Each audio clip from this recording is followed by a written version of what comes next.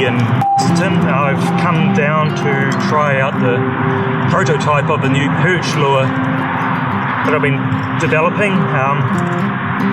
Idea behind it being that it's kind of super light, but with the Colorado blade it should float just above the weed line, which in the lake here there's an awful lot of weed. I've gone with the red and green on the blade and a black and red fly, knowing that perch are particularly attracted to red.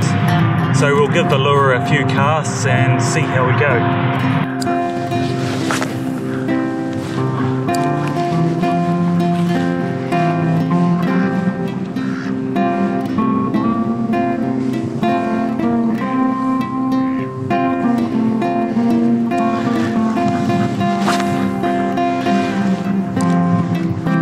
The great thing with the spin, of course, is it lifts the lure up off the bottom and you're less likely to hook into any weed.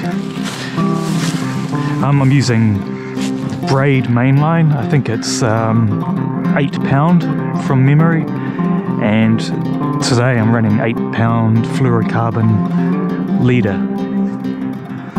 I find you need the braid to be able to get a decent cast distance with the light lures. And recently I've been finding I'm getting the most hits quite close into shore, so I've been standing, casting parallel to the shore.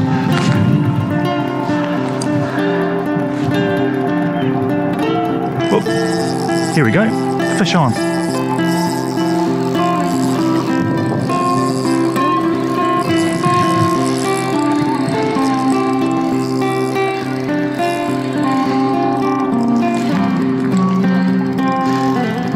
Good size red fin perch from the lake.